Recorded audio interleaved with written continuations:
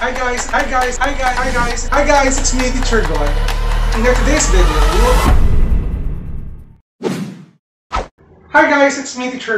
In today's video, we will talk about solving rational equations. So without further ado, let's do this topic.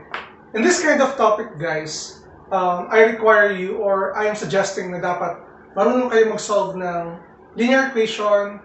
You can also solve quadratic equation kasi yung mga may encounter nyo dito. You can encounter na we have here a rational expression and it can be transformed as linear equation or a quadratic equation. So basically, you need to know how to do those things. Okay? So I have here 3 different examples and I will try to give you 2 methods in some of our examples here. So let's try having this example. Solve the following rational equations. In number 1, we have x plus 8 over x is equal to 6. So the first method that I will use here is by knowing the LCM.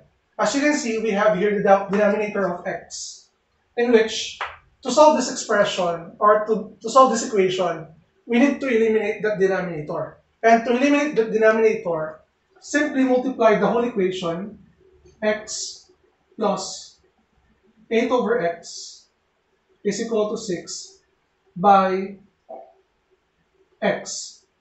This is the least common multiple of your denominator because the denominator of this is 1 and this is also 1. Okay, the LCM is x. Now, what we will do is we will multiply it 1 by distributive property. X times x is x squared.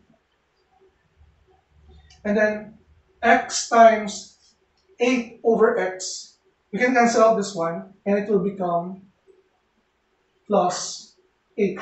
Because guys, what will happen, when you multiply x by 8 over x, it will become 8x over x. So you can cancel out x and it will become 8. Now, on the other side of the equation, we have here equal to 6 times x and this will give you 6x. And as you can see guys, we can rearrange this equation and it will become a quadratic equation in standard form, x squared. Transposing this one to the other side, it will become negative minus 6x plus 8 is equal to 0. As you can see, from a rational equation, it became a quadratic equation. And we will do factoring because we can factor out this one, x squared minus 6x plus 8. The factors are x minus 4 times x minus 2 is equal to 0. And solving for the value of x, guys. Solve for the value of x, that is x minus 4 is equal to 0 and x minus 2 is equal to 0. Transpose natin yung mga values sa kabila, transpose din sa kabila. Tandaan, when you are transposing a term, it will change the sign. If those terms are negative, it will become positive. So our x now is equal to 4 and x here is equal to 2. Okay? These are the values of x. Now, if you want to check whether your answer is correct, guys, pansinin nyo 4 and 2. Again, 4 and 2. The values of x are 4 and 2. If you will checking tayo, x is equal to 4. All we need to do is substitute the value of x, which is 4, to the original equation. It will become 4 in the replacement of x plus 8 over 4 is equal to 6. This is 4. And we know that if we have 8 over 4, that is the same as 8 divided by 4. It will give you 2 is equal to 6. And 6 is equal to 6. Okay? Sir, how about if x is equal to 2?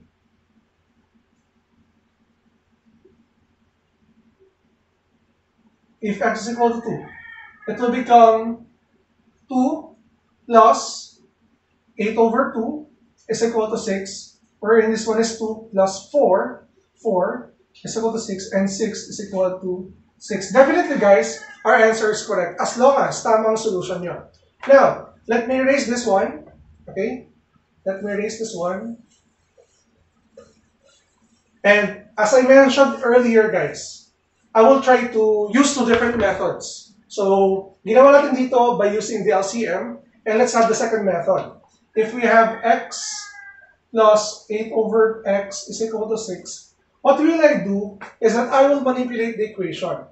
Kung mapansin nyo, di ba, 1, 2, 3, meron tayong 3 terms, I will transpose negative x here to the other side. It will become 8 over x is equal to 6 minus x. And what will I do? Ulitin ko lang. 8 over x is equal to 6 minus x. What will I do is I will cross multiply. Here, we have here an imaginary denominator which is 1. And if we cross multiply this, it will give us 8 is equal to 6x minus x squared. Okay? So, paano po nangyari yan? Okay, so, ito yung nangyari. 8 times 1 is equal to x times 6 minus x. And this is 8.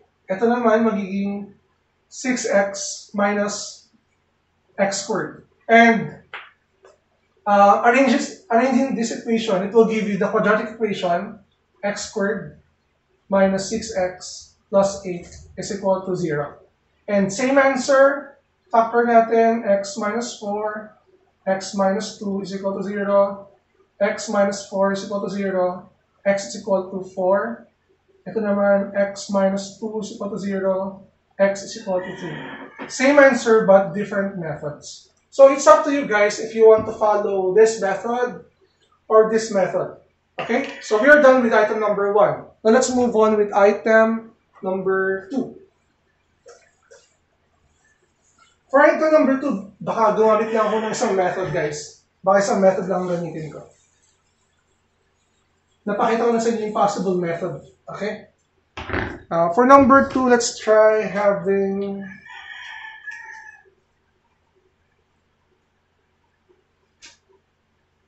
x plus 2 over 3 is equal to 2x minus 4 over 2. Now, I will use cross multiplication kasi meron lang tayong isang term. Ginagamit ko yung cross multiplication, guys, if meron akong one term, ito one term to, sa left side, at one term sa the other, sa kabilang side. So we will do cross multiplication and it will go like this. 2 times x plus 2. Okay?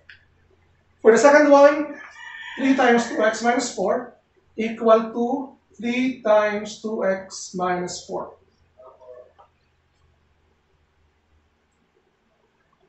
What will happen is that we will use distributive property. 2 times x is 2x, and then 2 times 2, that is plus 4, is equal to 3 times 2x, that is 6x, and then this one, 3 times negative 4, that will give you negative 12.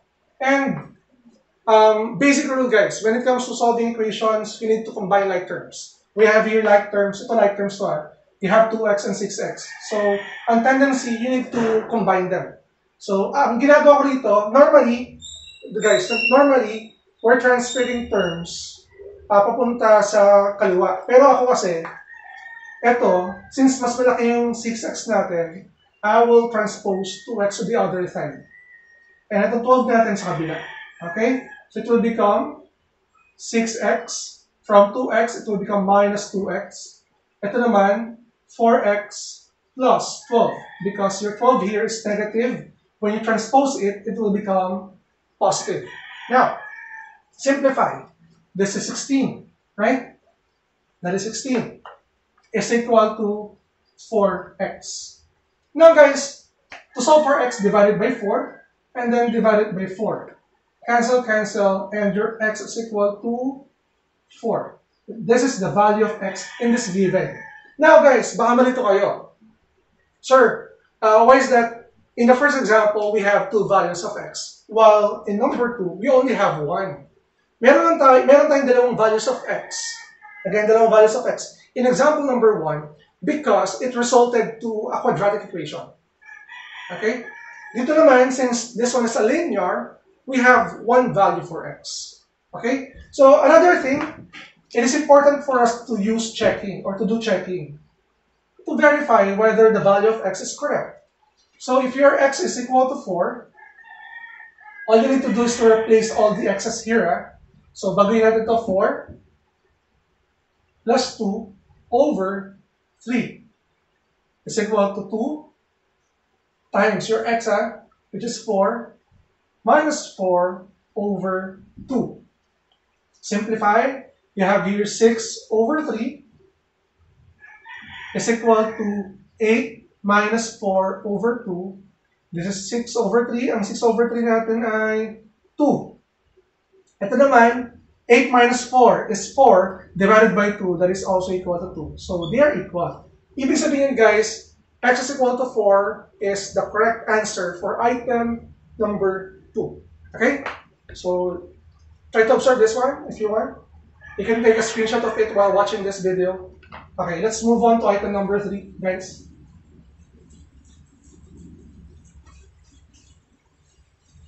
This is our last example, guys. For number 3, let me have x plus 3 over x minus 3 is equal to 12 over 3.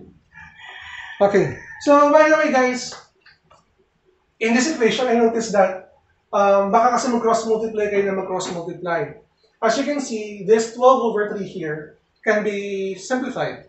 We know that if you have 4 over 3, that is equal to 4. So we can have the new equation, x plus 3 over x minus 3 is equal to 4. And still, let's try cross-multiplying. This is 1, okay?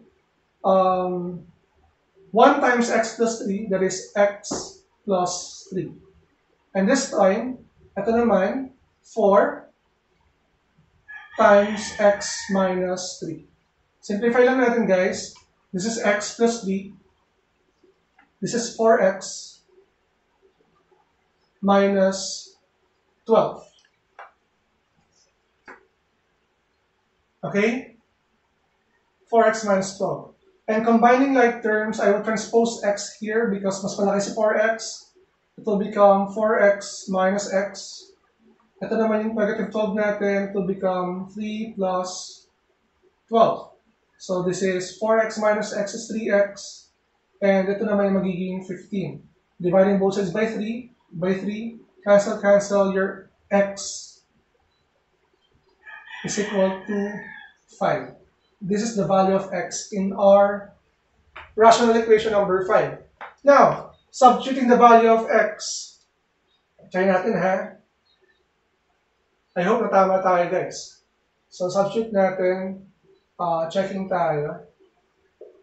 X is equal to 5. Okay, we have 5 plus 3 over 5 minus 3, which is 12 over 3. This is 8 over 2 is equal to 12 over 3. Simplify natin to. Ang 8 over 2 natin is 4 is equal to 12 over 3, which is also equal to 4. So since they are equal, meaning x is equal to 5 is definitely the value of x in this given rational equation. So medyo mahaba yung naging video natin. And it took me almost 14 minutes to finish this video with 3 different examples. And normally guys, mahaba talaga yung solution when you are solving rational equations. So I hope natuto kayo sa video natin. So if you're new to my channel, don't forget to like and subscribe at i-hit na rin yung bell button for you to be updated sa ating latest uploads. Again, it's me, Teacher Gon. Maraming salamat. Bye-bye!